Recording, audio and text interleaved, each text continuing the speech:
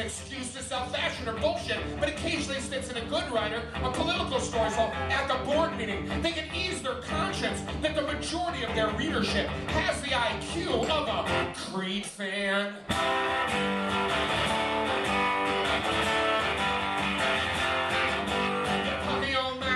You show lots of thigh, toy celebrity sexy, teasing cleavage, ass in the air, selling your product, down on your knees. Why so shy? You stand for nothing, really, you got nothing to say. It's insulting, your pretense of integrity. Why don't you just take the movie's name, tattoo it on your labia, spread your legs for the camera? What difference would it make? Fuck it! Why go halfway?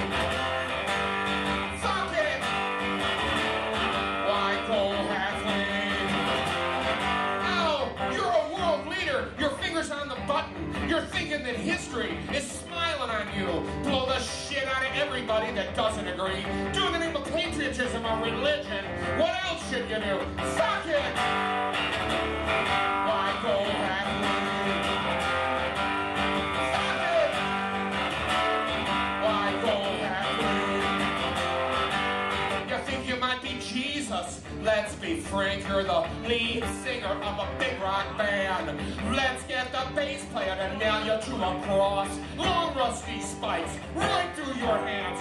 Suck it! Why go halfway? Suck it! Why go halfway? I am a self-righteous prick with a great big mouth, but I am sick to death of mediocrity and lies. And I know I'm preaching to the choir. I know I'm yelling down a hole. I used to sing between the lines, but I got wise. Suck it!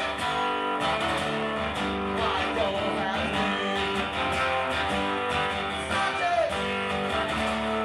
Why go halfway? So we're about 90% done with my part of the evening. How we doing out there? We doing all right? This is the audience participation time of the night. A lot of reasons why you might like to do this, but no matter what your reasons are, it's always nice to yell "fuck it" in a room of like-minded people, you know.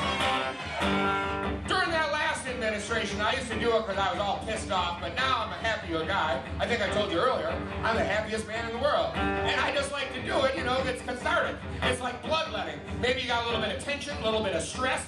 You let that shit out here tonight. So that tomorrow, what's tomorrow? Sunday, I don't know, wherever you are, school or church or work or parole officer if you're my crowd, you're gonna go, man, I feel fucking great today. So you're gonna let all the shit out here tonight. So I'm gonna make it easy, people. I'm gonna count to 4, and we're gonna give you a fuck it at the top of our lungs. Take a big old deep breath, and here we go.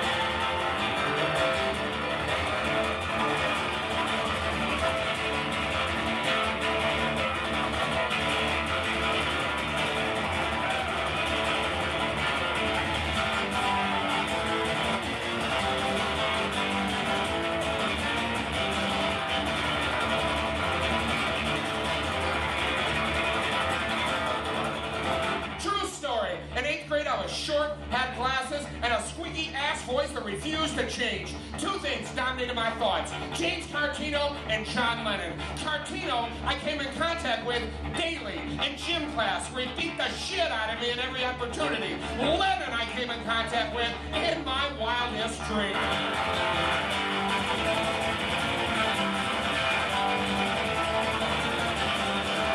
In 1971, John Lennon spent a week in my hometown of Syracuse, New York. Yoko gave an exhibit in a museum there. Some friends of mine skipped school and got hired to do odd jobs for her. I tell them of my day of Cartino poundings. They tell me about their day with John and Yoko. I was envious as hell. My friends told me there was to be a private party, and I begged them to sneak me in. They were skeptical.